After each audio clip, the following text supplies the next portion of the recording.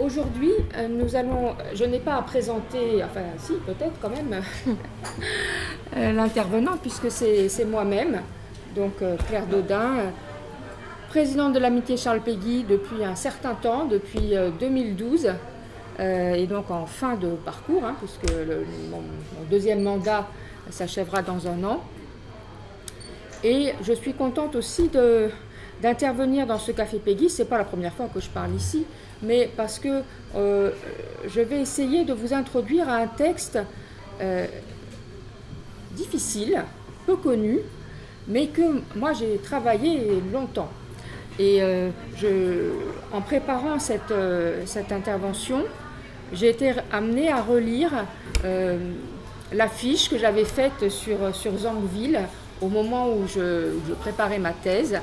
Et donc, c'est-à-dire, ça fait maintenant plus de 25 ans.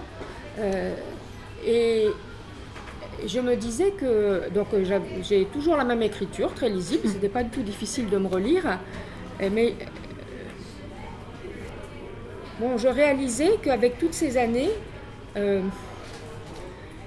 eh bien, j'étais toujours passionnée par la même chose, que ce qui m'avait intriguée, interpellée, qui m'avait amenée à réfléchir, à entamer cet itinéraire avec Péguy il y a presque 30 ans, ça n'était pas du tout éteint, que je continuais dans cette voie et que je continuais en accord avec mes premières intuitions de l'époque. Donc c'était très rassurant pour moi. Et c'est tout ça aussi pour vous dire que même si aujourd'hui ça vous paraît un peu abscon, ben c'est quand même... j'ai passé du temps quand même à méditer ces questions dont on va essayer enfin, qui vont nous faire réfléchir aujourd'hui. D'ailleurs, donc ce texte Zangwill, évidemment je l'avais lu à l'époque, je l'ai repris il y a peut-être une dizaine d'années, je ne sais plus exactement la date, pour un colloque qui avait été organisé par l'Université d'État de Saint-Pétersbourg, en Russie, et qui comprenait, c'était sur la littérature française lue par les Russes, mais avec une journée spéciale consacrée à Péguy, parce que là-bas à Saint-Pétersbourg, il y avait toute une équipe de professeurs, de femmes remarquables, dont Tatiana Taïmanova a été le fer de lance, qui était un excellent, des péguistes de très haut vol, qui assuraient donc la présence de l'œuvre de Péguy en Russie. Et c'était très impressionnant entre nous de voir, parce qu'il y avait Saint-Pétersbourg, mais il y avait aussi des petites universitaires qui venaient de la Sibérie, nous parlaient de textes de Mauriac ou de Péguy, c'était vraiment extraordinaire. Et donc moi j'avais fait une intervention sur Zangwill, que là pour le coup je ne l'ai pas relu parce que je voulais quand même faire quelque chose de nouveau pour vous, mais j'avais repris ce texte à ce moment-là. Et c'est lors de ce colloque de Saint-Pétersbourg que j'ai rencontré pour la première fois Jérôme Roger, qui n'était pas encore membre de l'amitié Charles Péguy, qui est devenu par la suite et qui est devenu aussi, enfin à qui j'ai fait appel pour intégrer l'équipe d'éditeurs de la Pléiade poésie qui est sortie donc en 2014 quand il a fallu constituer, puisque cette charge m'avait été confiée, une équipe pour reprendre toute l'œuvre poétique et dramatique de Péguy et donc en assurer une présentation à jour, si je puis dire. Eh bien, je me suis souvenue, bon, j'ai pris des gens connus de vous tous, Romain Wessermann, Pauline Brulet, mais je me suis souvenue de Jérôme Roger parce qu'il avait fait dans son coin à Bordeaux, lui qui était spécialiste de Henri Michaud, il avait travaillé Péguy, il avait lu Péguy d'une façon très originale et je sentais qu'il y avait là un grand potentiel intellectuel pour aborder la poésie de Péguy avec un regard non habitué. Donc voilà, tout ça, ce sont tous les soubassements de ce choix que j'ai fait aujourd'hui, de venir essayer de vous introduire à cette œuvre qui ne ressemble à aucune autre, Zangwill. Alors, nous allons entrer dans cette œuvre, en entendre des passages. mais je vous la présente sous un certain angle, en vous invitant à vous pencher sur un sujet peut-être un peu saugrenu aux oreilles de certains, Péguy et le transhumanisme. Donc il va falloir que je vous convainque qu'il y a quelque chose à dire sur Péguy et le transhumanisme, et je vais m'y employer à partir de ce texte Zangwill. Bon, étant bien entendu que pour moi, ces séances de Café Péguy, c'est le lieu idéal pour tenter quelque chose comme ça. Hein. Bien sûr que je me dis qu'ici, nous sommes assez libres, c'est informel, je ne vais pas être jugée par un tribunal universitaire quelconque. Donc si on ne tente pas des choses comme ça, si on ne lance pas des coups de sonde, si on ne sort pas un peu des sentiers battus, c'est bien dommage. Donc là aujourd'hui, hein, soyons audacieux, puis si ça vous paraît complètement à côté de la plaque, ben, c'est pas grave, on aura passé 2 heures, un peu moins ensemble, puisqu'il faut qu'on parte un peu plus tôt aujourd'hui, à frayer des chemins.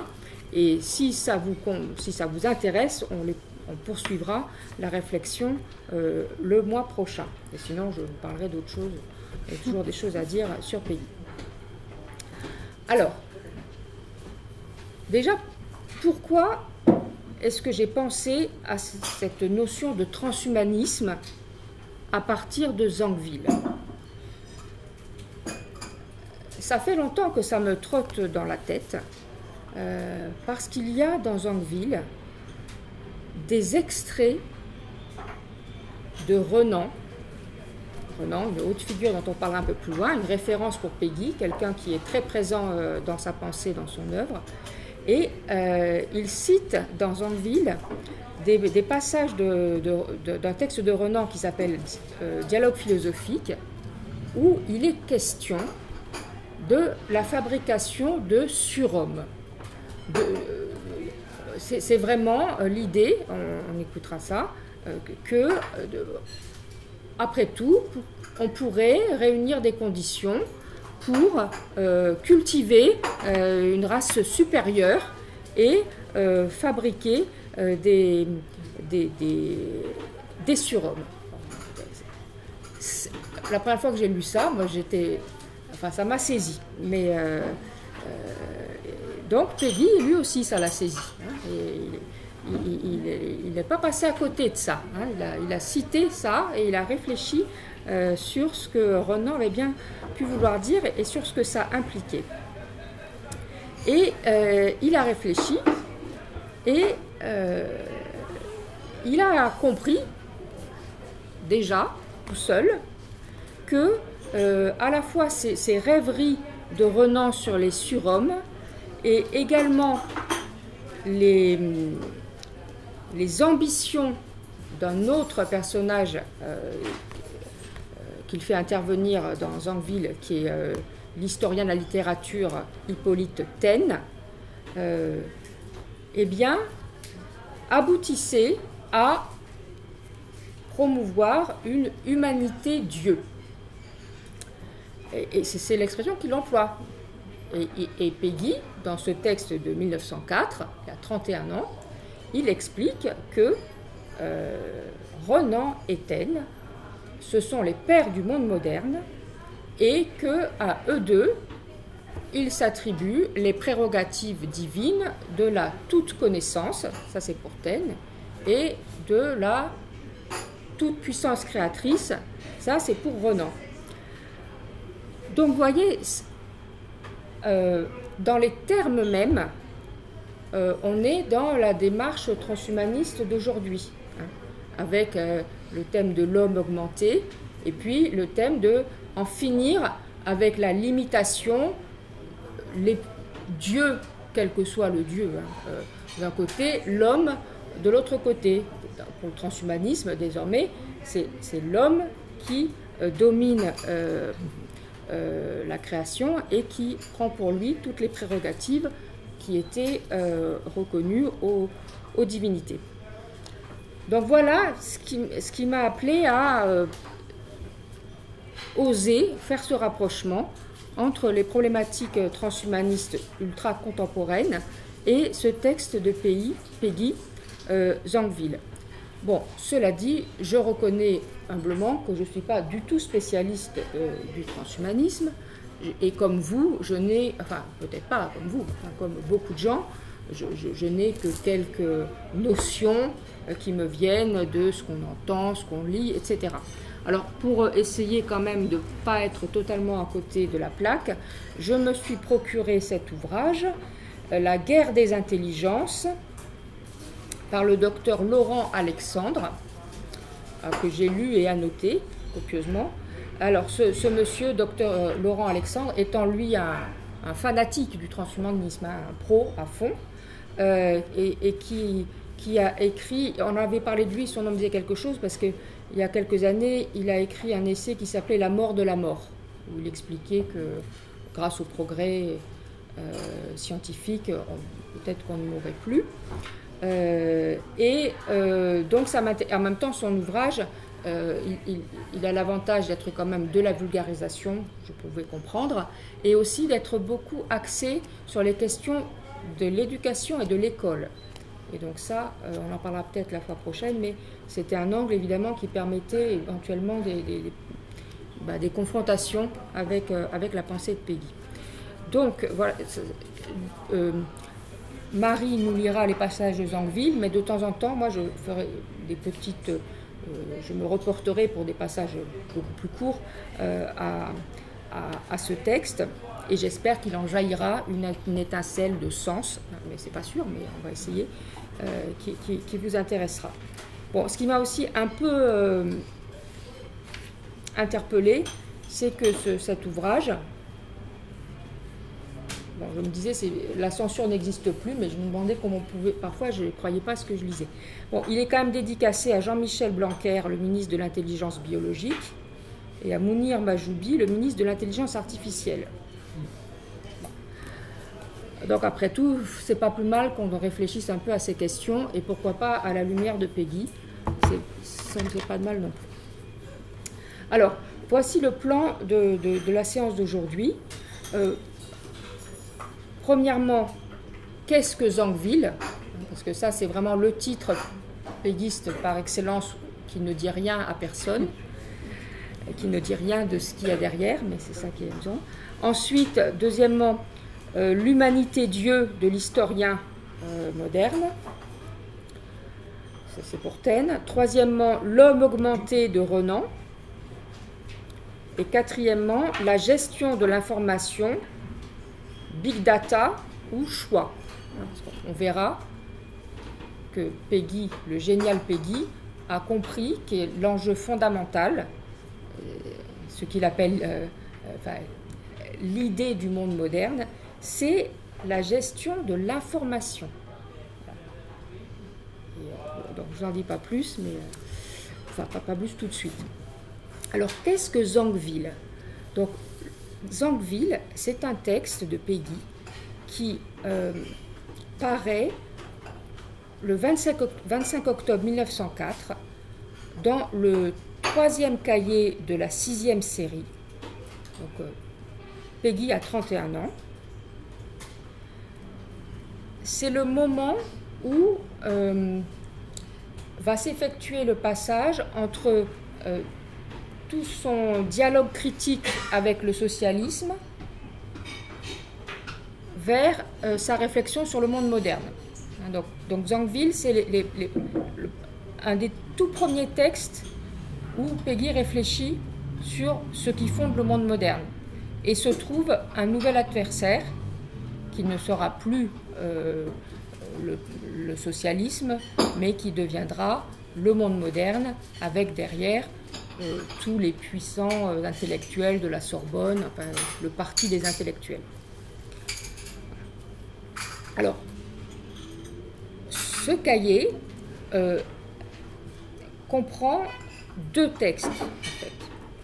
Le texte de Péguy, qui s'intitule Zangwill, mais qui n'est lui-même qu'une introduction au texte principal, qui s'appelle Shad Gaïa, bon, c'est de l'hébreu, hein, je ne vous dicte pas, et qui est un texte dont l'auteur est ce monsieur Zangwill.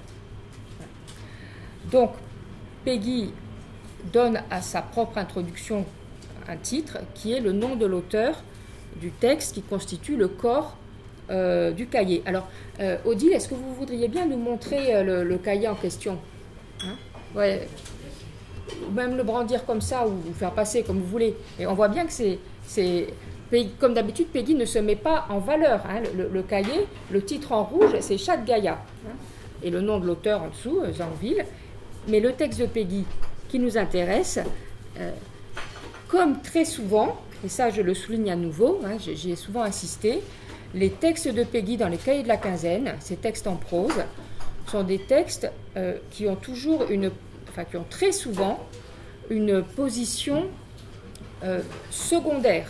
Hein, ce sont des introductions, des sortes de préfaces.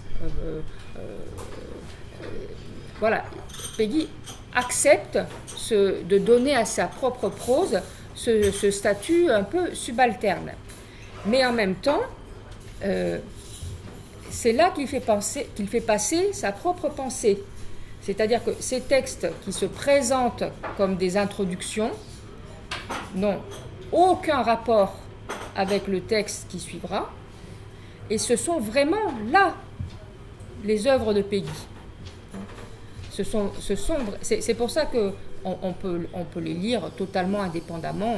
Enfin, si vous avez la curiosité d'aller lire Chaque Gaïa, qui est une nouvelle écrite par ce monsieur Zangwill, bon ben voilà, vous passerez un moment intéressant, mais ça n'a aucun ni lien ni rapport avec ce que vous apprendrez le texte de Péguy en question. Et ça, c'est comme ça que fonctionne Péguy dans les cahiers de la quinzaine, hein. C'est comme ça qu'il fonctionne.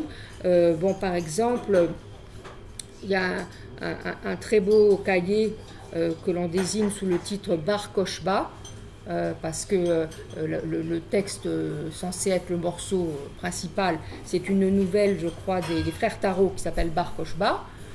Bon, et il y a un grand texte de Péguy qui s'appelle rien du tout, Cahier de la quinzaine. Bon, donc on le désigne, comme il y a d'autres textes de Péguy qui s'appellent Cahier de la quinzaine, souvent on dit le Bar Kochba. Bon, c'est un texte absolument génialissime sur la manière dont le parti radical impose ses idées.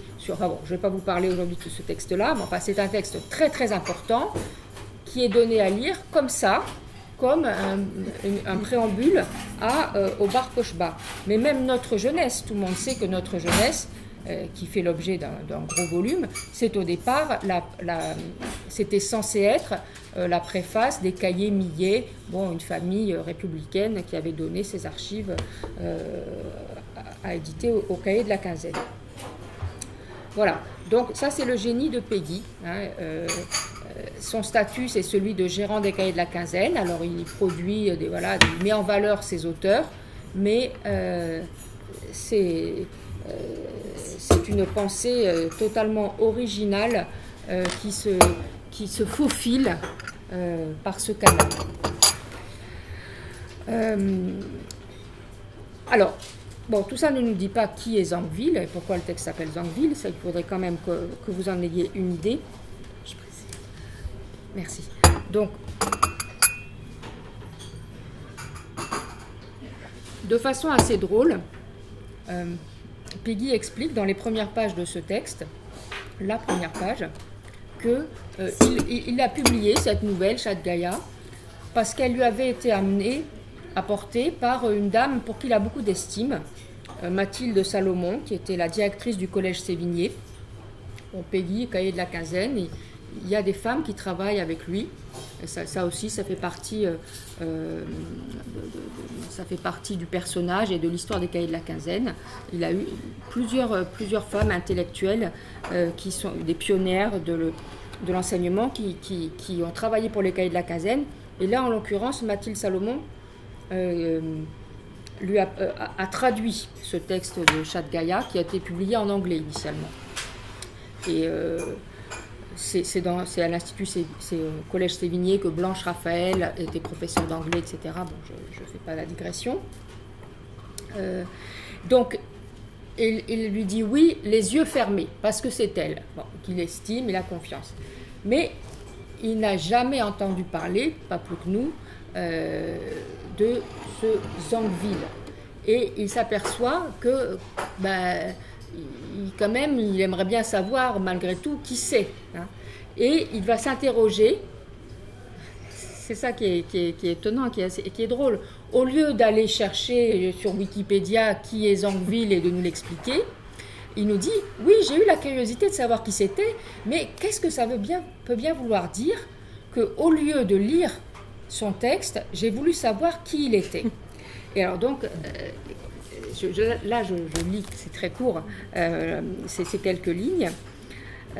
Quand nous ne connaissons pas le nom d'un auteur, nous commençons par nous méfier et par nous affoler. Nous nous inquiétons, nous courons au renseignement. Nous nous trouvons ignorants, nous sommes inquiets, nous demandons à droite et à gauche. Nous perdons notre temps.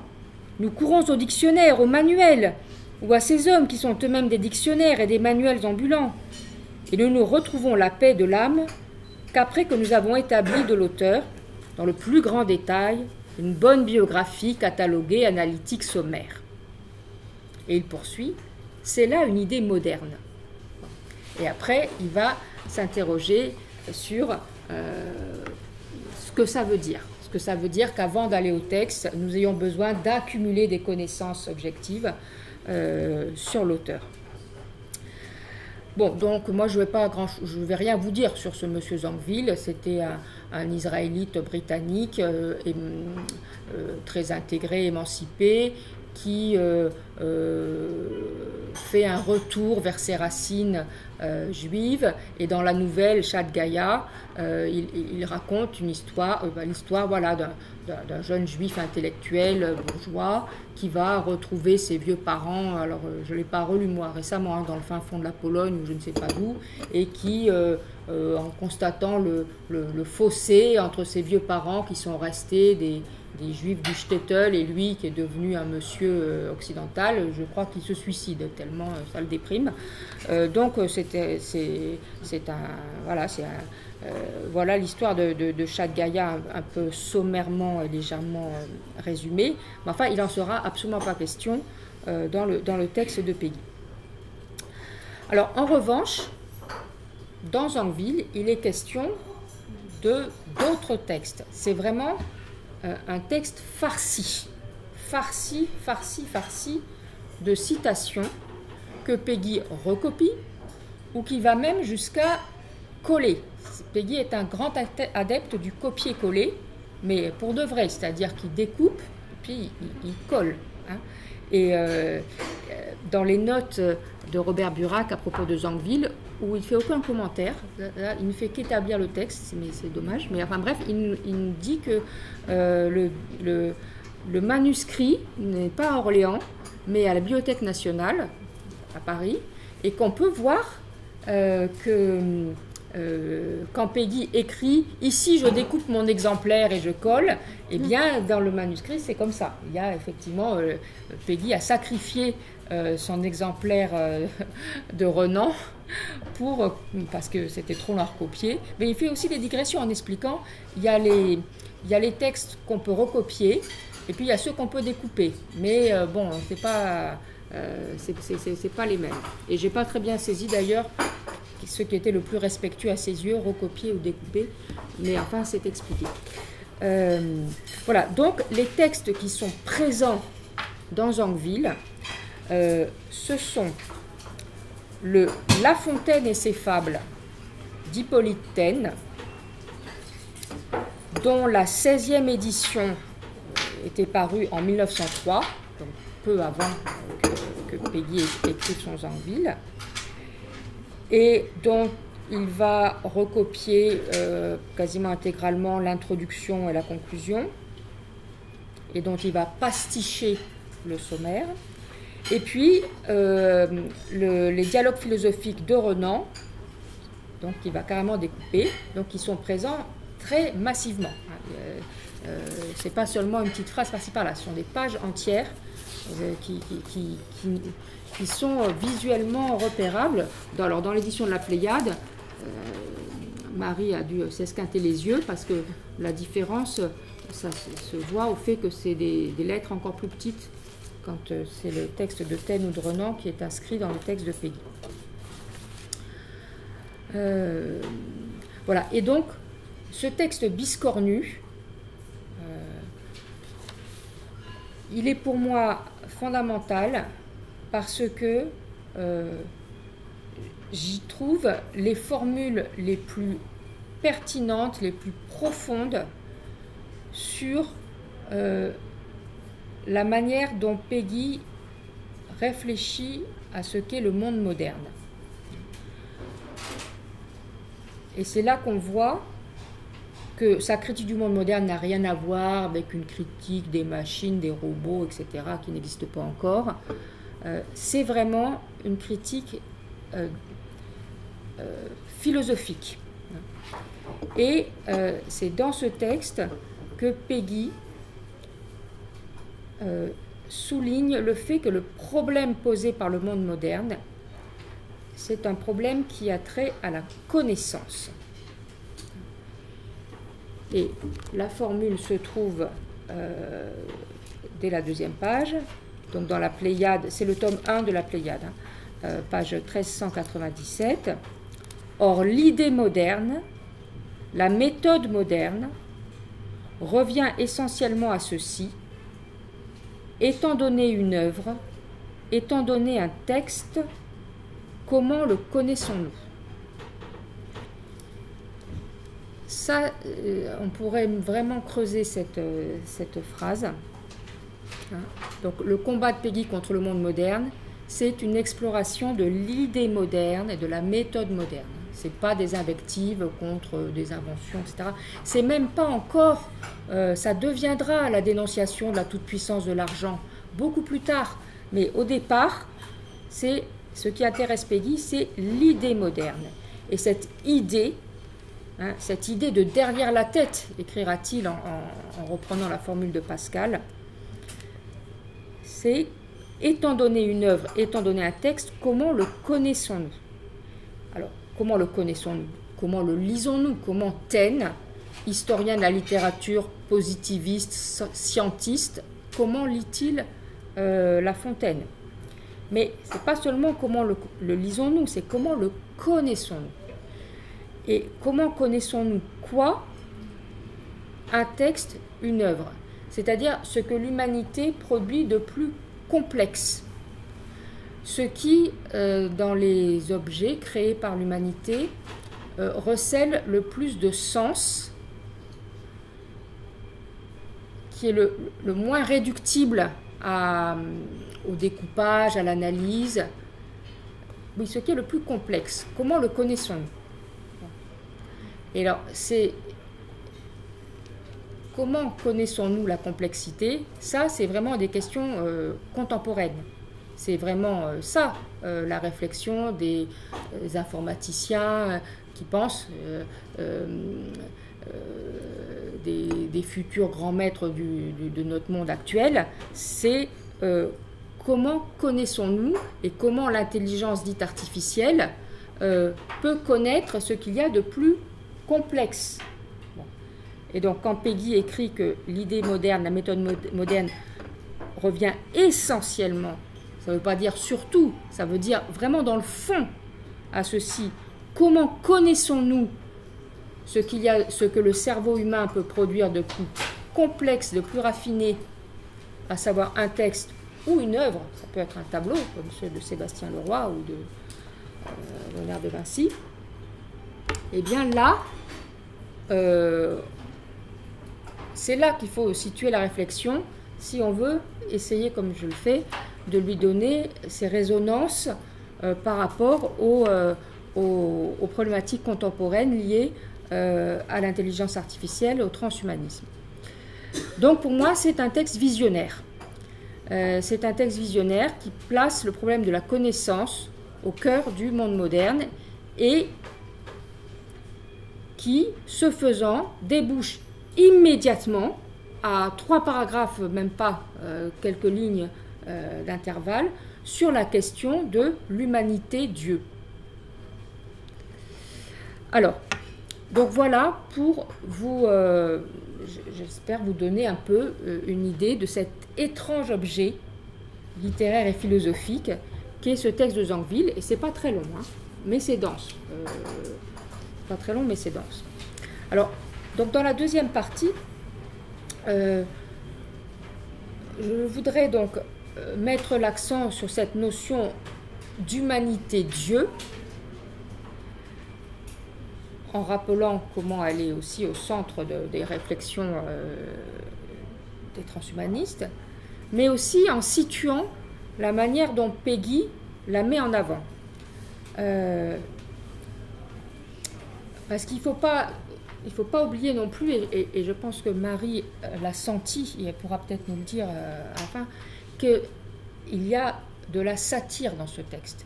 C'est à la fois un texte visionnaire, qui voit tellement loin que j'ai l'impression qu'il voit jusqu'à nous, mais c'est aussi, comme toujours chez Péguy, un texte situé, où il nous parle du dernier livre à succès qui vient de sortir, La Fontaine et ses fables par Taine, et où Péguy, lui, ne rechigne pas du tout à être caustique. Hein. La causticité, pour lui, c'est simplement un versant de l'intelligence.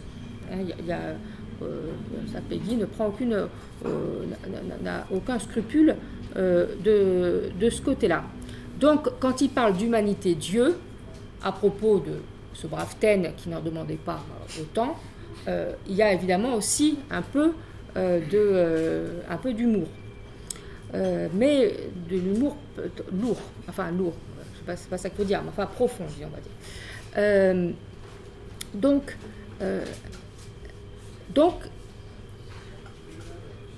ça, je voulais dire ça aussi. Et je voulais dire aussi que, du temps de Péguy, les GAFA n'existaient pas, comme vous le savez, Google, Amazon et tout leur gros cerveau qui soi-disant, pensent l'humanité future. Mais il y avait déjà quelqu'un qui s'arrogeait ses prérogatives de tout connaître, de totaliser la mémoire de l'humanité et de la mener, cette humanité, vers un futur glorieux de toute puissance. Et donc, si ce n'était pas encore Zuckerberg, je ne sais plus les noms de nos futurs grands maîtres, c'était Monsieur Hippolyte Taine, que Péguy appelle l'historien moderne, ou le vir scientificus, l'homme scientifique. Voilà. Donc, si on veut continuer dans ce parallèle entre la réflexion de Péguy à partir de Taine et nos préoccupations éventuelles en ce qui concerne le projet transhumaniste et ceux qui le portent, il faut en quelque sorte identifier cet historien moderne, M. Taine, ce vir scientificus, avec les grands noms du transhumanisme que vous trouverez dans ce livre. Je ne les ai pas tous retenus, mais bon, ils sont soi-disant très puissants. Voilà. Alors, donc Péguy fait d'Hippolyte Taine donc le parangon de cette prétention scientifique à tout connaître et à comprendre le génie même, mais il le fait pour commencer en le tournant en dérision. C'est ce que je vous disais, la satire, c'est aussi une façon de montrer les ridicules de l'adversaire. Et alors ça, Péguy le fait en pastichant le sommaire de cet ouvrage de critique littéraire consacré aux fables de La Fontaine, étant entendu que ce qu'il dénonce chez Taine, il faut savoir que Péguy, lui, il sait ce que c'est que de commenter des textes, hein, c'est un spécialiste, c'est un littéraire, donc il a le droit, il s'arroge sans problème le droit de montrer qu'il n'est pas du tout d'accord avec cette méthode qui est celle de Taine et qui consiste en ce qu'il appelle la méthode de la grande ceinture, hein, c'est-à-dire tourner autour de son sujet, accumuler un maximum d'informations en supposant que la somme de ces informations donnera ce qu'il appelle lui le secret du génie, en tout cas rendra compte de la fable qu'on est censé commenter. Donc là, c'est pour le plaisir d'entendre du Péguy qui se déchaîne. Donc voilà, je me tais. Je laisse la parole à Marie. Avons-nous à étudier, nous proposons-nous d'étudier La Fontaine.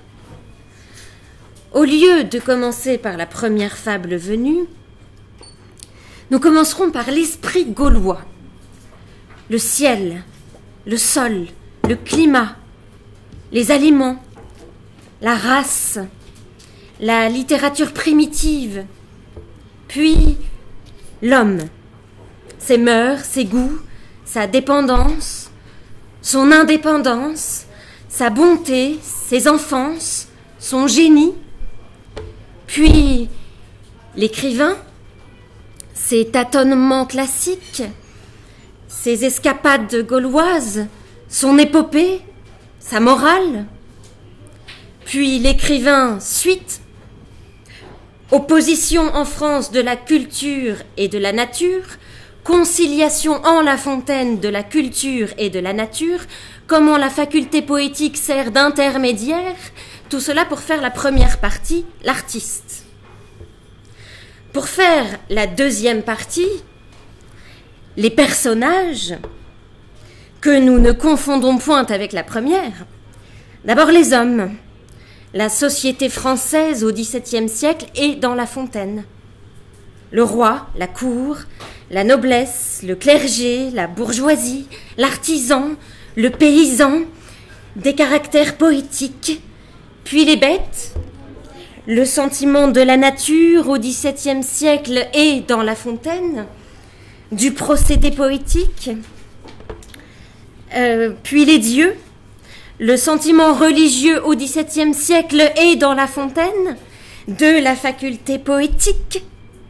Enfin, troisième partie, l'art, qui ne se confond ni avec les deux premières parties ensemble, ni avec chacune des deux premières séparément.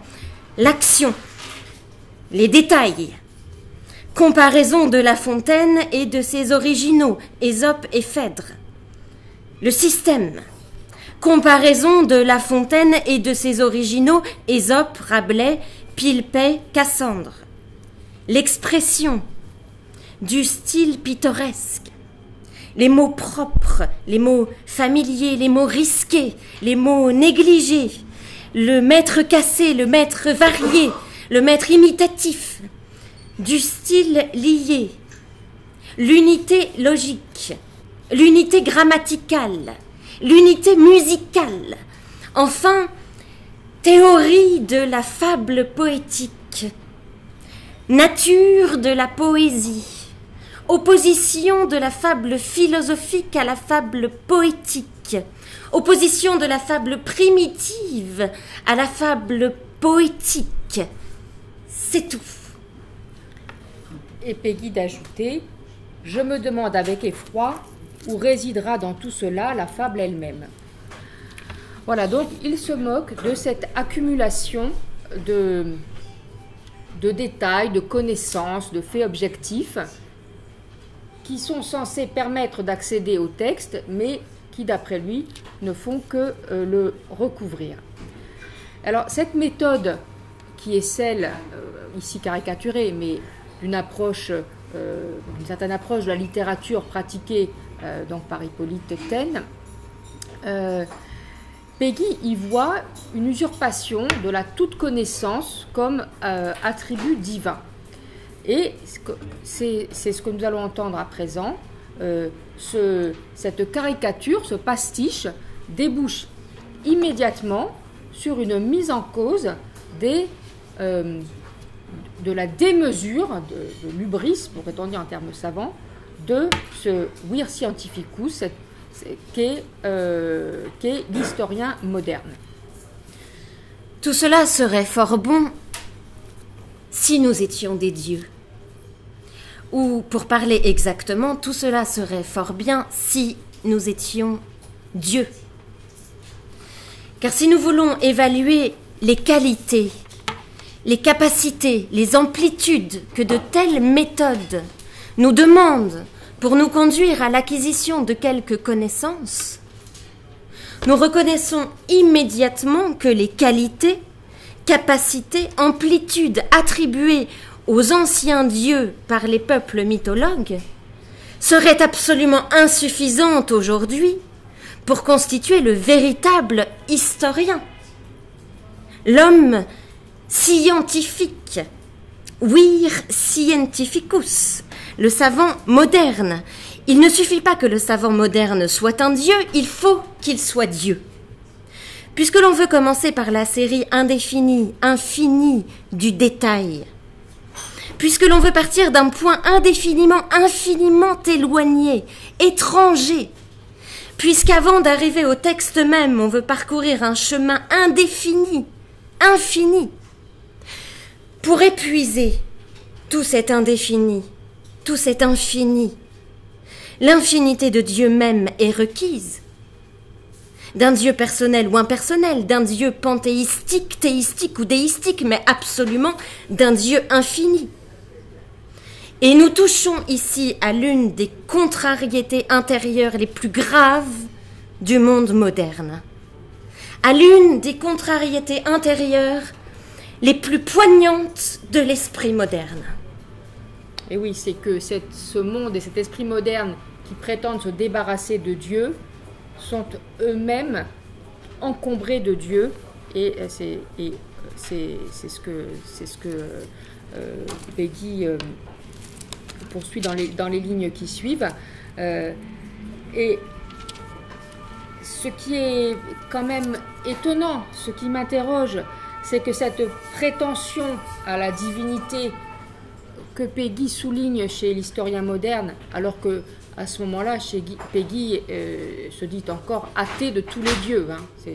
Péguy n'agit pas du tout, n'écrit pas du tout cela en tant que croyant. Au contraire, il est distancié par rapport à son sujet, mais ça lui permet de percevoir à quel point cette attitude scientifique qu'il dénonce chez Taine se part de qualité démiurgique. Et alors, on retrouve ça exactement dans l'ambition transhumaniste, telle qu'elle s'exprime sans vergogne, sans complexe. Donc là, je vous lis quelques lignes de M. Alexandre, qui nous dit, dans son chapitre 2, « Les apôtres de l'intelligence artificielle et le nouvel évangile transhumaniste ». Je ne commente pas. La puissance actuelle et à venir de l'informatique permet l'émergence des projets transhumanistes, promettant à l'homme des pouvoirs quasi illimités. L'homme devrait pouvoir réaliser ce que seuls les dieux étaient supposés pouvoir faire. Créer la vie, modifier son génome, reprogrammer son cerveau, conquérir le cosmos et euthanasier la mort. Les grands acteurs et architectes de ce projet sont les leaders entrepreneuriaux à la tête des empires que sont Google, Apple, Facebook, Amazon, les désormais célèbres GAFA, rejoints par Microsoft et leurs homologues asiatiques, les BATX, Baidu, Alibaba, Tencent et Xiaomi, qui sont donc les vir scientificus, à mettre au pluriel, d'aujourd'hui. Donc l'équivalent de ce que Péguy pointait comme le savant moderne. Voilà, donc une ambition qui n'est pas cachée, s'arroger les prérogatives reconnues à la divinité.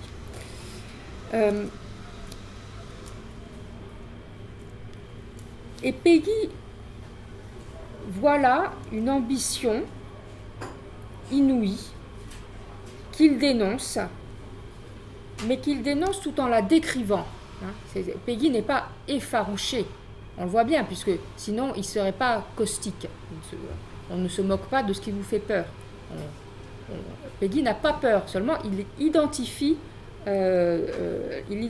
l'atmosphère, il identifie l'adversaire et le point où il va le pousser dans son retranchement, à savoir cette prétention à maîtriser l'univers dans sa totale mémoire. Et ça aussi, c'est des termes qu'on trouve tout à fait dans le projet transhumaniste. Alors ça, là, c'est le passage que je vais lire. Telle est bien l'ambition inouïe du monde moderne, ambition non encore éprouvée, le savant chassant Dieu de partout, inconsidérément, aveuglément, ensemble de la science, où en effet peut-être il n'a que faire, et de la métaphysique, où peut-être on lui pourrait trouver quelque occupation. Dieu chassé de l'histoire, et par une singulière ironie, par un nouveau retour, Dieu se retrouvant dans le savant historien. Dieu non chassé du savant historien, c'est-à-dire littéralement l'historien ayant conçu sa science selon une méthode qui requiert de lui exactement les qualités d'un Dieu. Telle est bien la pensée de derrière la tête de tous ceux qui ont fondé la science historique moderne, introduit les méthodes historiques modernes, c'est-à-dire de tous ceux qui ont transporté en bloc dans le domaine de l'histoire les méthodes scientifiques empruntées aux sciences qui ne sont pas des sciences de l'histoire. Une humanité toute maîtresse de toute son histoire, une humanité ayant épuisé tout le détail de toute son histoire, ayant donc parcouru toute une indéfinité, toute une infinité de chemins indéfinis, infinis, ayant donc littéralement épuisé tout un univers indéfini, infini de détails. Une humanité Dieu, ayant acquis, englobé toute connaissance dans l'univers de sa totale mémoire. Voilà, donc on reviendra sur cette question de la gestion des connaissances et de la capacité de mémoire. C'est quand même étonnant parce que le thème de la mémoire chez Péguy, on le connaît à travers son opposition à l'histoire. Et là, la mémoire, c'est la chronique, c'est le témoignage contre l'histoire construite intellectuellement par les historiens. Mais là, dans ce texte-ci, quand Péguy emploie le mot mémoire, c'est beaucoup plus proche de l'acception contemporaine de la mémoire en informatique, c'est-à-dire les connaissances dans leur format emmagasinable. Donc ça, mais on y reviendra un peu après.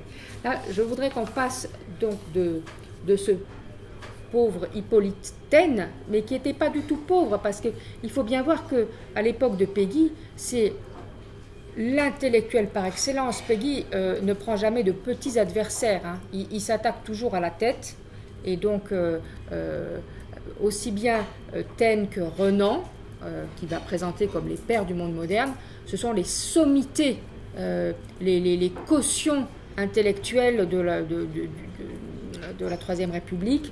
Donc bon, on peut se demander, et je ne pense pas que Hippolytaine ait jamais lu, ni compris encore moins, ces lignes que Péguy lui consacrait.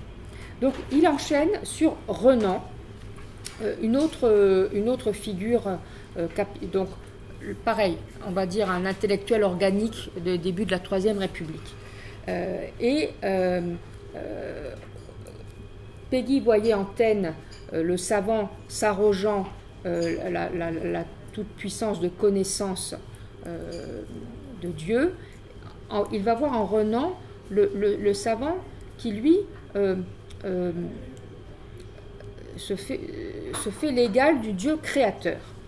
Et il va déceler ça en citant des passages des dialogues philosophiques, qui est un texte de Renan, où les personnages, alors bien sûr c'est une sorte de fiction, dissertent sur les moyens, les possibilités d'améliorer l'homme, et de passer du stade de l'humanité, notre pauvre humanité, à celle d'une humanité supérieure. Alors, quelques mots tout de même pour parler de Renan dans l'œuvre et la pensée de Péguy. Donc Ernest Renan, c'est une génération au-dessus de Péguy, qui est célèbre pour de nombreux écrits qu'on lit encore aujourd'hui. C'était vraiment, c'est vraiment un auteur consistant, si je puis dire. Dont on peut lire par exemple avec beaucoup de plaisir, même les souvenirs d'enfance et de jeunesse, où Renan parle de son enfance dans la bonne ville de Tréguier, et c'est très beau, c'est très bien écrit et c'est très beau, mais il est surtout connu pour sa vie de Jésus, puisque après avoir été formé dans une pensée chrétienne, cléricale, et avoir été lui-même séminariste, il va perdre la foi, et il s'en explique, c'est la connaissance qui lui fait perdre la foi. Quand il commence à étudier les langues anciennes, à aller sur place, bon, il se dit que ça ne peut pas être vrai que Adam et Ève sont les premiers hommes, donc du coup il perd la foi.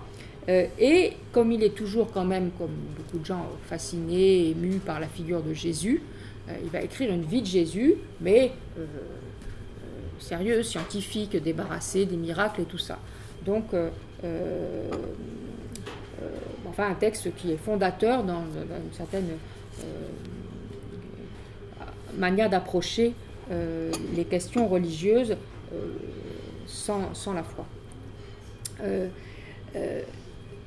Alors, Péguy a lu Renan, bon, parce qu'on lisait Renan à son époque, mais il est très tôt entré en dialogue avec, encore une fois, cet intellectuel haut placé, cette haute figure de son temps. Il s'en prend à lui dès le cahier Encore de la grippe, vous savez, la série des grippes, de la grippe, encore de la grippe, toujours de la grippe. Ça, c'est dans la première série des cahiers de la quinzaine, c'est 1900, c'est des textes de jeunesse qui sont remarquables, parmi les plus grands que Péguy ait écrits. À un moment donné, dans Encore de la grippe, Péguy s'en prend aux sidérales promesses de Renan, qui justement spécule sur ce que pourrait être l'avenir de l'humanité si on faisait comme ci ou comme ça, et notamment avec des imaginations que nous entendrons tout à l'heure de fabriques d'espèces d'êtres surhumains. Et donc Péguy critique déjà ces sidérales promesses d'avenir glorieux au nom du travail par quinzaine. C'est là qu'il dit que lui, il travaille dans les misères du présent, et modestement, un travail lent, moléculaire, définitif. Et que pour lui, c'est ça être socialiste, à l'époque il nous dit comme ça, ce n'est pas avoir des espérances religieuses, alors, bon, ça changera après, mais tel que Renan, qui avait renié sa religion, avait quand même des espérances religieuses en cet avenir d'une humanité transformée. Bon, Péguy s'intéresse toujours beaucoup à Renan. En 1903, il publie un cahier de textes et commentaires. Donc là, il n'y a rien de sa plume, mais c'est une compilation des articles qui sont parus, et des articles et discours qui a occasionné l'inauguration du monument de Renan, un monument à sa gloire, à Tréguier, qu'on avait collé si je puis dire, placé à l'ombre de la cathédrale. Et ça avait fait un énorme scandale. Je ne sais pas, il n'y a peut-être pas eu des morts, mais enfin il y a eu des combats très violents entre la population, la police, les représentants des autorités, etc. Donc Péguy ne prend pas parti, mais enfin il publie son dossier sur cette affaire. Et puis il y aura en 1906 les 3 situations de la situation faite aux parties intellectuelles, etc., etc., etc. Donc 3 textes qui se succèdent en 1906, où Renan est le personnage central. C'est là que Péguy fait de Renan un portrait d'un défroqué qui aurait gardé quelques plis de son froc, mais ça va beaucoup plus loin qu'un simple portrait satirique. C'est vraiment, il explore à travers la figure et les écrits et les disciples de Renan ce que, justement, cette posture d'une espèce de renégat, de chrétien passé à la pensée positiviste, eh bien, qu'est-ce que ça dit des racines idéologiques du monde moderne. Voilà. Donc ici, dans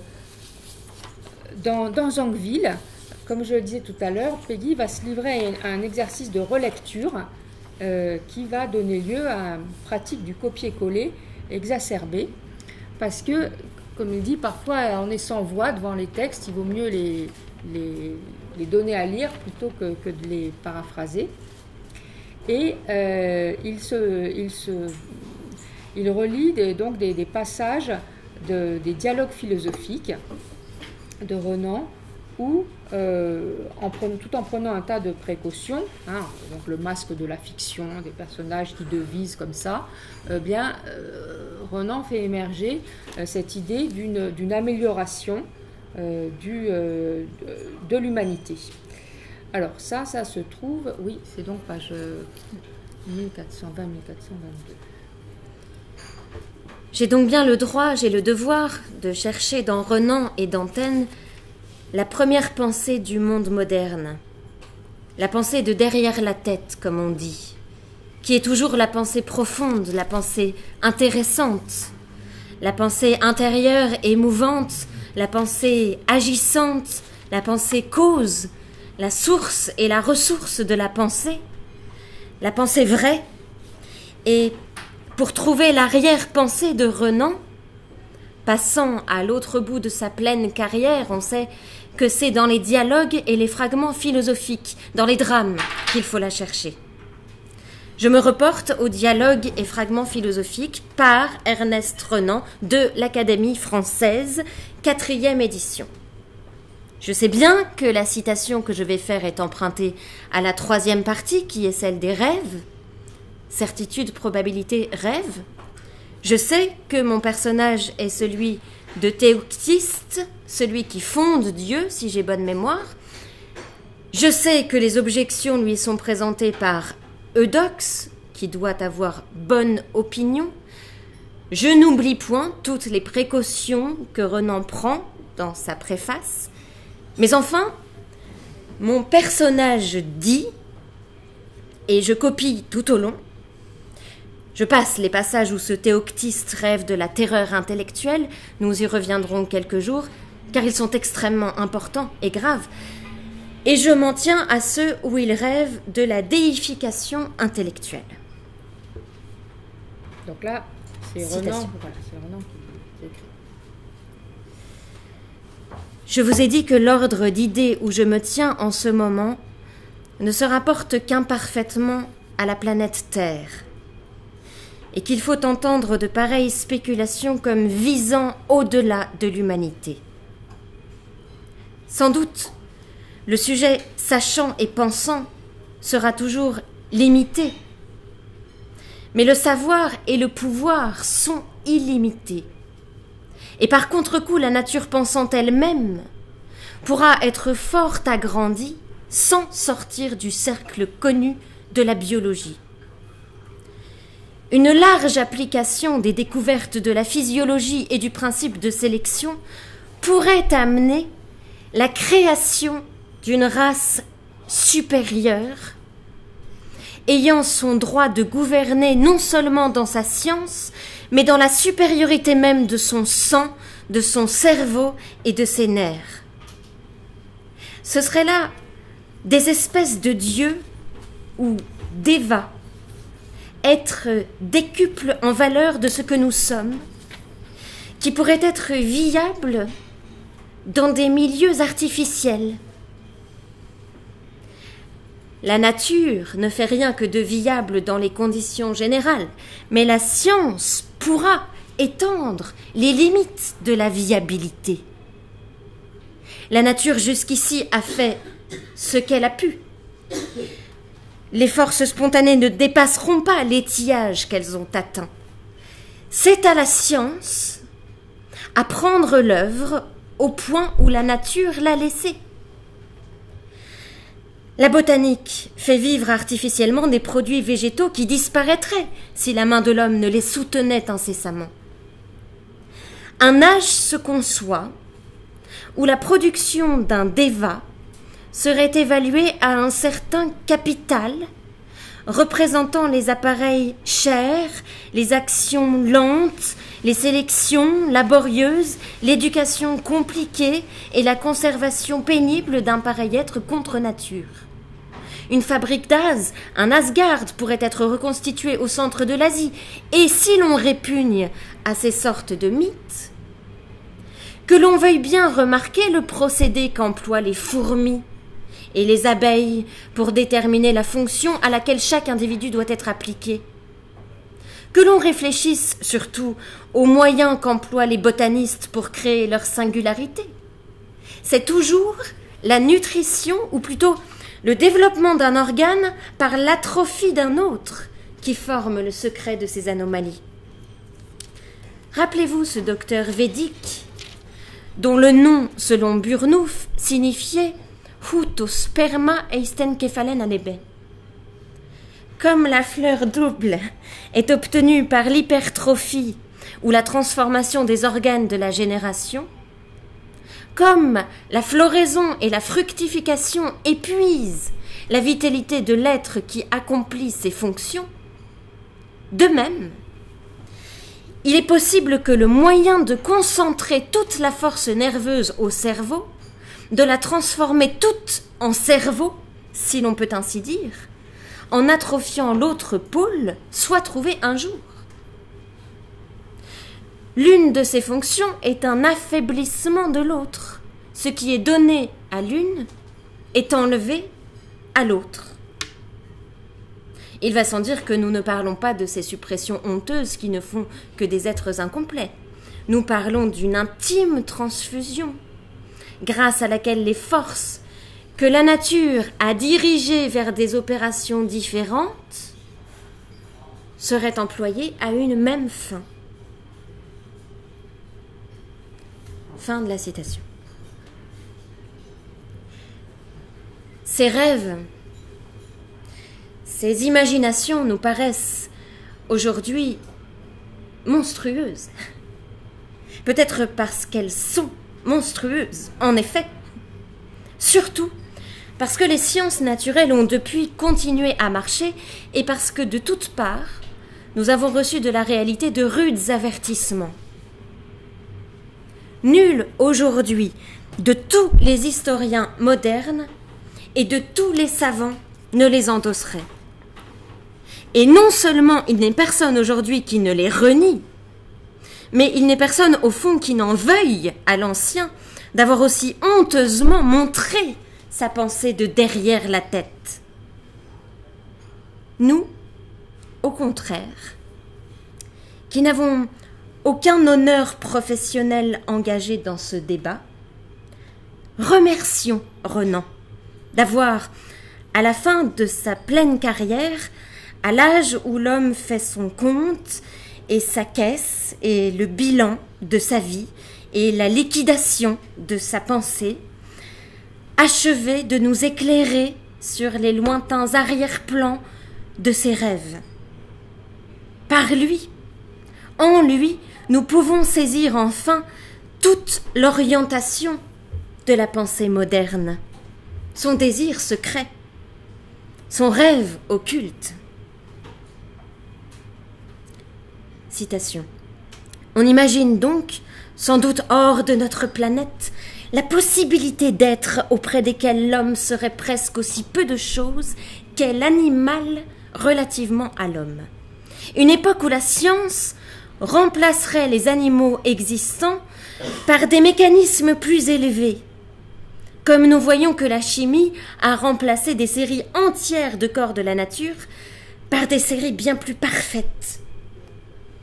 De même que l'humanité est sortie de l'animalité, ainsi la divinité sortirait de l'humanité. Il y aurait des êtres qui se serviraient de l'homme comme l'homme se sert des animaux. Fin de la citation. C'est alors peut-être que l'homme s'apercevrait que l'homme se sert mal des animaux. Bon, moi je suis sciée quand je lis ça. Parce que le seul moment où Péguy est peut-être pas tout à fait dans le vrai, c'est quand il écrit, mais y croit-il que ses rêves, ses imaginations nous paraissent aujourd'hui monstrueuses. Mais tout ce que écrit Renan et que Péguy recopie, parce que là il recopie, c'est plus loin qu'il découpe, mais c'est la vulgate transhumaniste. Tout s'y retrouve.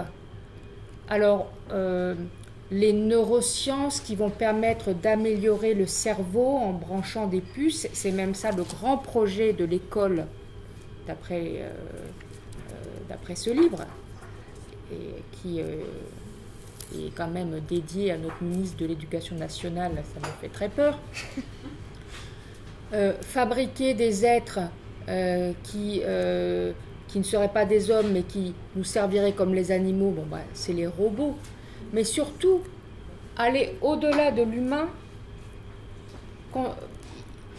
concevoir des créatures pour qui les hommes seraient ce que les animaux sont pour les hommes, c'est exactement ce qui est décrit comme les développements de l'intelligence artificielle, dont tous les gens qui s'y connaissent sont convaincus qu'elle va, d'ici 5 ans, ou, bon, dépasser l'intelligence humaine. Et donc le danger que dénonce cet ouvrage-ci, c'est que, vu que très bientôt l'intelligence artificielle sera beaucoup plus compétente et plus intelligente que l'intelligence humaine, nous allons devenir les choses de l'intelligence artificielle. Donc la seule façon d'éviter cela, c'est de collaborer en acceptant d'être nous-mêmes à moitié perfectionnés pour au moins pouvoir interagir. Il y a des gens qui croient ça, hein. Ils sont docteurs et ils ont beaucoup de lecteurs. Prix des lecteurs, sélection 2019. Et puis ils n'ont pas d'humour, eux, contrairement à Péguy, c'est-à-dire qu'ils croient à fond à ce qu'ils écrivent. C'est ça le plus terrifiant. Donc c'est quand même, merci Péguy, c'est quand même, on ne le savait pas, mais je vous le dis, Péguy avait quand même aussi prévu ça et compris ça. Et ça vaut bien, je crois, un Café Péguy. Alors, il avait également compris, Péguy, que, en lisant tout simplement son Renan, que le but final, ça c'est déjà dans l'Évangile, hein, le dernier ennemi c'est la mort. Donc les transhumanistes, ils veulent en finir avec la mort. Ça c'est écrit là, page 68. L'abolition de la mort constitue l'un des objectifs affichés de ces milliardaires, donc tous ces messieurs qui sont soit américains, soit chinois, parce que quand même, ce qui est bien, une petite parenthèse dans ce livre, l'auteur le déplore, mais enfin il le signale à de nombreuses reprises, que la France est absolument réactionnaire sur tous ces sujets. Bon, mis à part, paraît-il, quelques ministres déclarés, dans l'ensemble, nous sommes bioconservateurs et nous bloquons. Nous bloquons tant que nous pouvons, mais comme Astérix et le petit village des Gaulois, mais enfin, ils pensent que ça va... qu'on va être éjecté du coup, hein. On n'est pas, comme il écrit à un moment donné, nous avons enfin bon, je retrouverai.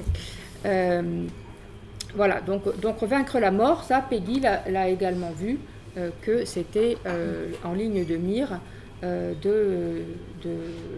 du vir scientificus. Mais peut-être que, je ne sais plus si elle était longue ou pas, cette citation-là. Mais ça va, on a quand même le temps. Il ne faut pas se priver. 1926. C'était ça. Ouais. Jusque-là. D'accord. Oui. Voilà, donc oui. Comment Philalèthe, un des personnages des dialogues philosophiques de Renan, pointe qu'au bout du compte, la grande idée, c'est de vaincre la mort. Donc, Philalèthe, vous avez cherché à montrer sous quelle forme on peut rêver une conscience de l'univers plus avancée que celle dont la manifestation est l'humanité. On m'a dit que vous possédez même un biais pour rendre concevable l'immortalité des individus.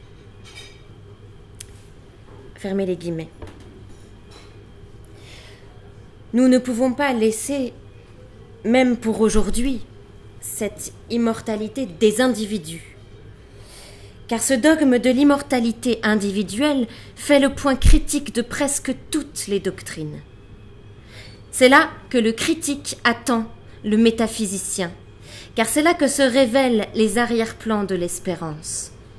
Particulièrement ici, le dogme de l'immortalité individuelle fera le point critique de la doctrine. C'est à ce dogme, en effet, que nous allons reconnaître comment, dans les rêves de ce théoctiste, l'humanité ou la surhumanité Dieu obtient sa mémoire totale.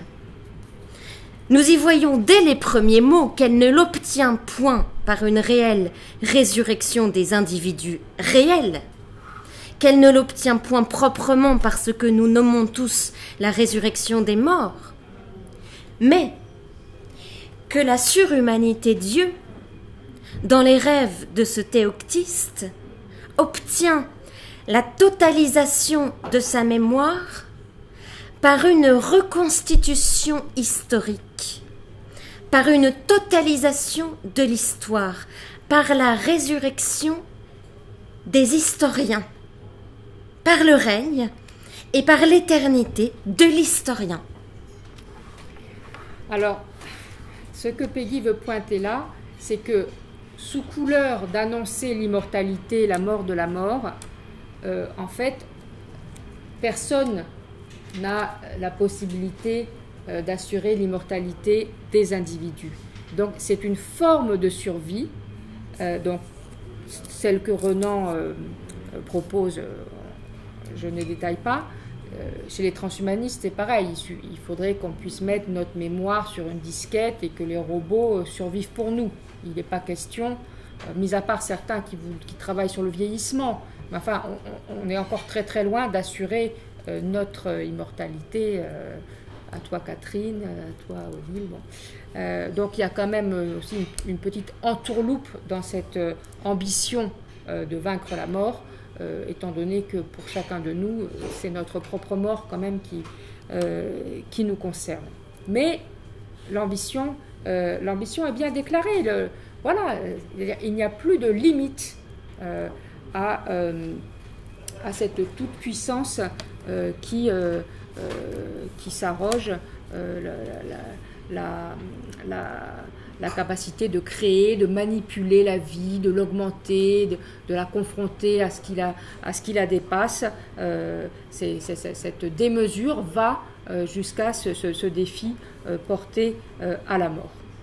Alors, dans la quatrième et dernière partie de cet exposé, je voudrais qu'on revienne sur cette notion d'information. Je vais parler de connaissance, de mémoire. Bon, dans le langage contemporain transhumaniste, le terme d'information, et même beaucoup plus généralement de l'informatique, bon, l'information, c'est un terme qui est courant. Et par là, je n'entends pas les nouvelles de France Info, mais la connaissance disponible. Par exemple, ce que les réseaux, enfin, ce que Google récupère quand on le consulte, eh bien, il récupère des informations sur nous. Et pas que Google, toute cette technologie qui nous rend de grands services. La contrepartie, c'est que eux, ils récupèrent gratuitement des informations sur nous, dont ils sont convaincus qu'elles vont leur donner une connaissance parfaite de nous. Et c'est comme ça que quand je vais faire mes courses, à Monoprix pour ne pas citer, où je suis censée être scannée de toutes les façons possibles à partir de mon panier de courses hebdomadaire, et que je reçois des coupons pour des couches culottes, je me dis que ça ne marche pas encore tout à fait très bien. Parce que, mais enfin, c'est censé, nous sommes censés, en achetant en faisant nos courses, livrer à l'ordinateur qui assure les produits sur les rayons, mais aussi qui fait en sorte que le client revienne. Il est censé nous connaître tellement bien qu'il va nous proposer ce dont nous avons besoin sans le savoir. Mais enfin, il y a quand même, je ne suis pas encore grand-mère, donc il y a un peu d'avance là. Alors, donc la gestion de l'information. La gestion de l'information, comme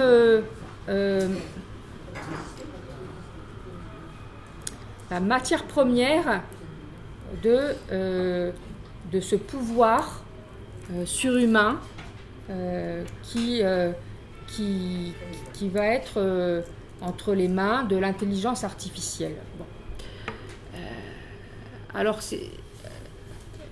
dans la nomenclature contemporaine, cette masse d'informations qui circule, qui s'échange, qui s'augmente à chaque fois que nous cliquons quelque chose, c'est ce qu'on appelle le big data. Et maintenant, beaucoup de nos enfants ou petits-enfants vont devenir des spécialistes de la gestion du big data. Bon. Moi, j'ai mis longtemps à comprendre ce que ça voulait dire, mais enfin, j'ai essayé de le faire. Or, pour en revenir à Zangwill, c'est bien la question quand même qui taraude Péguy. C'est est-ce que, à quel type de connaissances on arrive en brassant des myriades d'informations. Alors, il nous a déjà expliqué qu'il pensait que quand l'historien de la littérature abordait les œuvres, étant donné un texte, étant donné une œuvre, comment la connaissons-nous, à partir d'une multitude d'informations sur le climat, les aliments, le ceci, le cela, bon, il passait à côté de son sujet. Ça, c'était la critique qu'il faisait de Taine. Mais il ne se contente pas de cette petite cette approche un peu caustique. Il réfléchit vraiment au fonctionnement de l'intelligence humaine. Et il identifie les méthodes intellectuelles en jeu. D'un côté, il y a cette méthode qui consiste à épuiser l'indéfini, l'infinité du détail, amasser le plus possible de connaissances, et puis les trier, faire des rapprochements, voilà, et aboutir donc au fameux, aboutir à cette soi-disant connaissance complète de tout qui permet de manipuler tout le monde. Mais une fois que Péguy a bien compris comment ça marchait, il propose une autre méthode qu'il appelle la méthode intuitive. Et c'est là qu'encore une fois, il est génial, c'est-à-dire qu'il ne se contente pas, comme les meilleurs d'entre nous, comme certains d'entre nous pourraient faire, de jouer les Cassandres.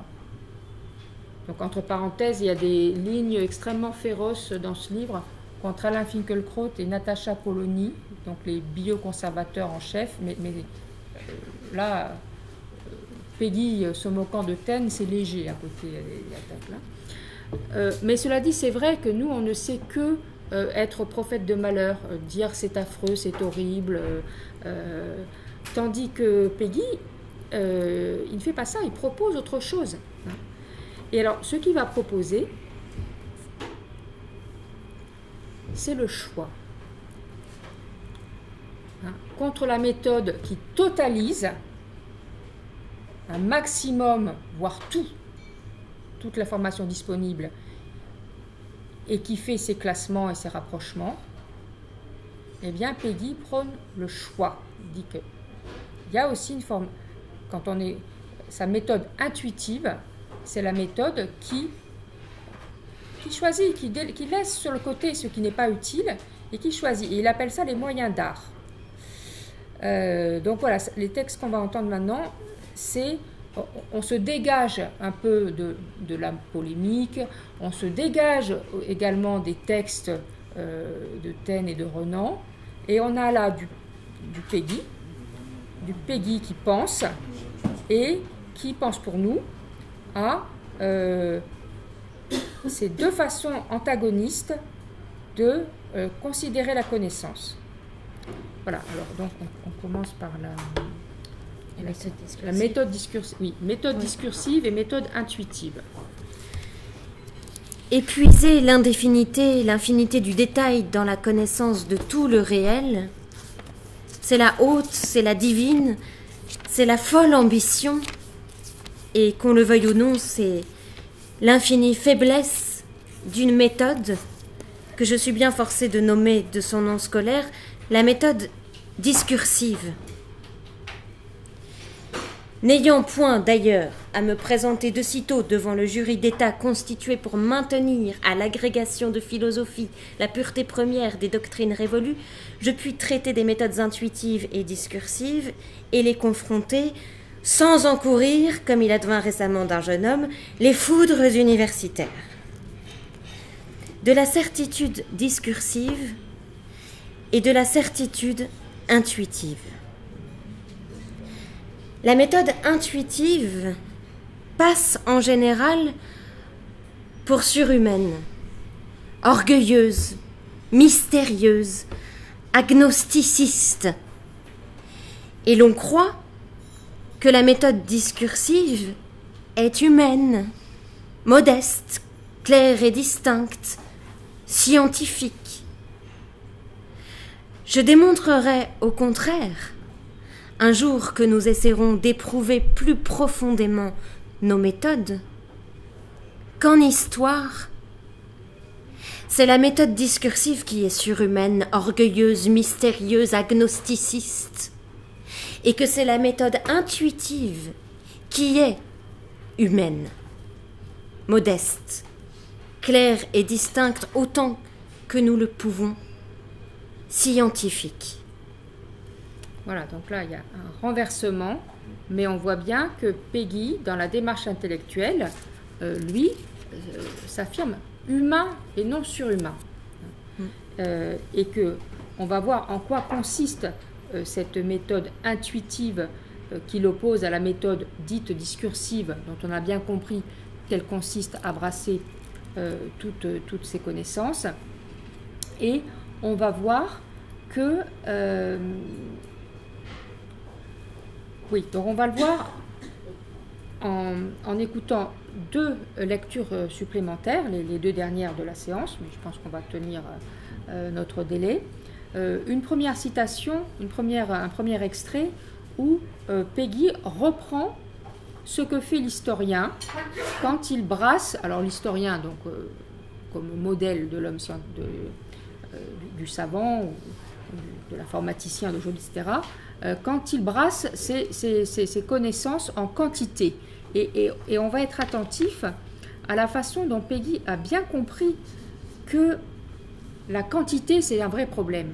C'est un vrai problème, et c'est même un problème scientifique majeur, parce qu'il n'y a pas que le big data des informaticiens, il y a la théorie des grands nombres, il y a les particules dans l'univers, il y a comment l'esprit humain n'est pas très bien outillé pour aborder les grands nombres, mais il cherche à comment les aborder.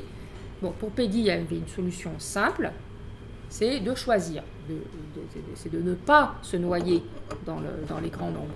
Mais l'humain est quand même tenté par cette aventure-là, et c'est là qu'on va voir que quand il décrit cette façon d'essayer, de tenter de capter, de se colter au grand nombre, eh bien, Péguy décrit tout à fait, enfin, il me semble, parce que je ne suis pas non plus très spécialiste, mais des problématiques scientifiques très, très à la pointe, très, très contemporaines. Quand par malheur, l'historien parvient enfin aux frontières de son sujet, à peine réchappé de l'indéfinité, de l'infinité du circuit antérieur, il se hâte, pour parer ce coup du sort, de se jeter dans une autre indéfinité, dans une autre infinité, celle du sujet même. À peine réchappé d'avoir absorbé une première indéfinité, une première infinité, celle du circuit, celle du parcours et de tous ces travaux d'approche qui avaient pour principal objet de n'approcher point, il invente, il imagine, il trouve, il feint une indéfinité nouvelle, une infinité nouvelle, celle du sujet même. Il analyse, il découpe son sujet même en autant de tranches, en autant de parcelles que faire se pourra. Il y aura des coupes, des tranches longitudinales, des tranches latérales, des tranches verticales, des tranches horizontales, des tranches obliques. Il y en aurait davantage, mais notre espace n'a malheureusement que 3 dimensions. Et comme nos images de littérature sont calquées sur nos figures de géométrie, le nombre des combinaisons est assez restreint. Tout restreint qu'il soit, nous obtenons déjà d'assez beaux résultats. Nous étudierons séparément l'homme, l'artiste, le penseur, le rêveur, le géomètre, l'écrivain, le styliste, et j'en passe, dans la même personne, dans le même auteur. Cela fera autant de chapitres. Nous nous garderons surtout de nous occuper dans le même chapitre de l'art et de l'artiste. Cela ferait un chapitre de perdu. Et si d'aventure, de malaventure, nous parvenons à parcourir toutes les indéfinités, toutes les infinités de détails de tous ces chapitres, de toutes ces sections, il nous reste une ressource suprême, un dernier moyen de nous rattraper. Ayant étudié séparément l'homme, l'écrivain, l'artiste et ainsi de suite, nous étudierons les relations de l'homme et de l'écrivain, puis de l'artiste et de l'art et du styliste, et ainsi de suite, d'abord 2 par 2, puis 3 par 3, et ainsi de suite. Étant donné un certain nombre de sections formant unité, les mêmes mathématiques nous apportent les formules, et nous savons combien de combinaisons de relations peuvent s'établir. Cela fera autant de chapitres nouveaux. Et quand nous aurons fini, si jamais nous finissons, le diable soit du bonhomme s'il peut seulement ramasser ces morceaux. Que de les rassembler, il ne faut point qu'il y songe. L'auteur a fait un jeu de patience où nulle patience ne se retrouverait. Alors tout ça, ça vous paraît peut-être un peu du charabia, mais en fait, d'après ce que je comprends, c'est comme ça qu'on apprend à compter maintenant quand on fait des mathématiques très poussées. Bon, j'ai quelques discussions avec mon fils qui va se lancer dans une thèse sur les grands nombres. C'est pas du tout mon secteur, mais ça décrit quand même d'assez près, enfin de façon imagée, mais pas du tout déplacée, comment on compte quand on est face à la multitude. Eh bien, on rapproche, on segmente, on rapproche, on fait des combinaisons et des probabilités, puisqu'on ne peut pas compter à l'unité. Voilà. Donc, je trouve ça intéressant. D'ailleurs, on le voit bien, dans le même paragraphe, Péguy utilise des termes qui relèvent de l'analyse littéraire et des mathématiques. Et ça, c'est quand même assez fort. Alors, à cette méthode-là, Péguy oppose pas du tout ses sarcasmes, ni ses foudres, il oppose autre chose, une autre méthode. Et qui n'est pas celle du scientifique, mais qui est celle de l'artiste. Il oppose les moyens d'art. Et le moyen d'art par excellence, c'est le choix. Quand on est face à trop, beaucoup, eh bien, l'artiste, il a beaucoup de possibilités et il choisit. Sinon, il ne ferait pas d'œuvre. Voilà. Donc, cette œuvre qui qui est le maximum de la complexité encore inaccessible à l'intelligence artificielle. Il faut bien voir que l'intelligence artificielle, quand on célèbre ses triomphes, ce sont des victoires contre des joueurs d'échecs, des joueurs de Go, comme si ce que l'intelligence humaine pouvait faire de plus compliqué, de plus abouti, c'était une partie d'échecs ou une partie de Go. Mais c'est pas dit que l'intelligence humaine s'assoit que pour jouer. Et même que je sache, l'intelligence humaine a produit des choses qui ne sont pas de l'ordre du jeu. Hein, et les œuvres, c'est pas du jeu. Hein. Voilà, donc pour terminer, on va écouter ce que Péguy propose comme alternative. Choisir. Le grand mot est là. Choisir est un moyen d'art. Comment choisir si l'on ne veut absolument pas employer les moyens d'art? Choisir, c'est faire un raccourci. Et le raccourci est un des moyens d'art les plus difficiles. Comment choisir donc si l'on refuse absolument d'employer les moyens d'art? Comment choisir enfin dans l'indéfinité, dans l'infinité du détail, dans l'immensité du réel, sans quelque intuition, sans quelque aperception directe, sans quelque saisie intérieure? Aussi longtemps qu'un moderne, un historien poursuit toutes les indéfinités, toutes les infinités du détail et la totalisation du savoir, il est fidèle à lui-même, il travaille servilement, il ne produit pas.